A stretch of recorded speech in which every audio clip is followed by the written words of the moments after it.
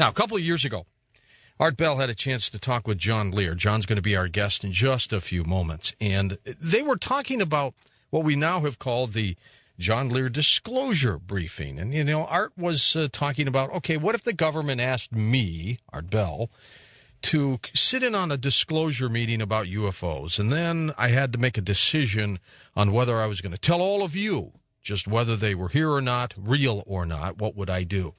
Very compelling. And I want you to just listen to this because it'll set the stage for tonight's interview with John Lear. Okay, let's say the government chose me. They were going to use me as an outlet to release this information. Let's just say they did that and they took me to a briefing. Then what, John? Okay, we whisk you to, or they whisk you to Washington, D.C. You get limoed to this building, beautiful building. You go up into this room.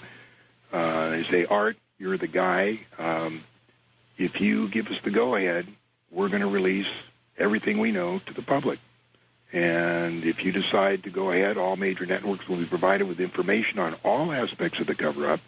No type of information will be withheld because of the deal for immunity for all participants of the cover-up provides that nothing, no artifact, no piece of information be withheld. So here's what happened, Art. And, of course, this we'll use some videos and stills. Our first UFO recoveries were in the late 30s. We made a couple in the beginning of the 40s, and then came Roswell, which the public found out about. We got 2 live aliens from Roswell. One died shortly thereafter. One lived until 1956. And we found out that so far there are 18 different alien species that we know about monitoring Earth. Some are good, some are hostile. Most are indifferent. We found out that we are the experiment or product, if you will, of an alien race who we never met and really don't know who they are. All we know is that the Greys are cybernetic organisms, glorified robots, if you will, who work here at the behest of their employers, monitoring us through abductions. We were never able to find out what the experiment is all about, except that we have been externally corrected about 65 times, and they, the aliens, refer to us as containers. There has been speculation that the souls our bodies contains is the reason for the experiment, but nothing has been proven or determined. Since 1938, we have lost over 200 aircraft to UFO hostilities and thousands of soldiers in all kinds of different kinds of action with aliens. Since that time, several 100,000 civilians have disappeared with no trace. Several thousand were eliminated by us because of their chance encounters with aliens, which we could ill afford to have publicized. A slightly more frightening phenomenon known as human mutilations have occurred on a regular basis and are similar to the cattle mutilations in that the humans are taken from the street, so to speak, and returned to the same area about 45 minutes to an hour later, with their rectums cored out, their genitals removed, their eyes removed from their sockets, and completely drained of blood. In all cases, it appears that the mutilation procedures occurred while the persons were still alive and conscious. One of our scientists speculated that apparently the human specimens had to be alive for the samples to be worth anything. Abductions occur on a daily basis throughout the United States to at least 10% of the population. And when we first became aware of this, we protested to the little gray being that we held in the captivity at the YY-2 facility at Los Alamos, but a deal was struck that in exchange for advanced technology from the aliens, we would allow them to abduct a very small number of persons, and we would be periodically given a list of those persons abducted. We got something less than the technology we bargained for and found that the abductions exceeded by 1,000,000-fold what we had naively agreed to. In 1954, President Eisenhower met with a representative of another alien species at Muroc Test Center, which is now called Edwards Air Force Base. This alien suggested that they could help us get rid of the Greys, but Eisenhower turned down their offer because they offered no technology.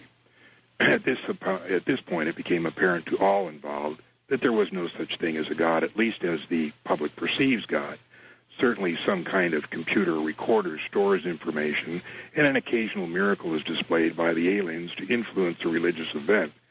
So this so unnerved Eisenhower that he had "In God We Trust" put on paper money and coins and put into the Pledge of Allegiance to reaffirm the public belief in God.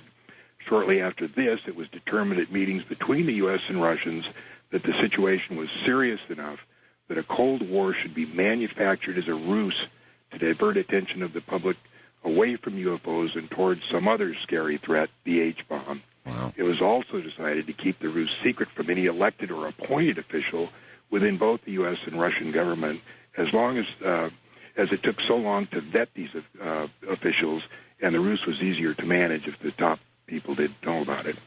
In the late 1950s, NASA was formed to compartmentalize, containerize, and sanitize information from all space platforms and vehicles. We sold NASA to the public, claiming that all information would belong to them. Actually, they got very little, and even that was highly sanitized. Our first efforts were to keep the public from learning about Venus, and that it's a similar planet to Earth, and that its population is very similar to us, but more technologically advanced. We have learned a lot from them. Starting with the Russian Venera 1 and U.S. Mariner 2, we made Venus look like a lead-melting volcanic surface spewing sulfuric acid into a pressurized atmosphere 90 times that of Earth. And was often the case we overdid it and wondered why no one ever asked how a parachute survived a descent into 800-degree air. We set up operations in Pine Gap, Australia to preclude any prying eyes trying to figure out what we were up to.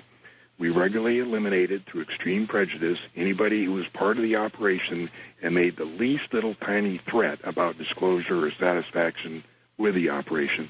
Any space mission that included Mercury, Gemini, Apollo, Mariner, Voyager, Clementine, and all the rest, all data initially came transmitted to Pine Gap, and then it was relayed to JPL or wherever after the sanitizing. We had a little trouble with amateur radio operators, but we figured out when they figured out how they could intercept these signals, but we managed to deal with that. When the Russian threat began to fade, we introduced Vietnam, which kept the public occupied for over 10 years. The cover-up and the personnel to run the operation began to get bigger and bigger and required more and more money.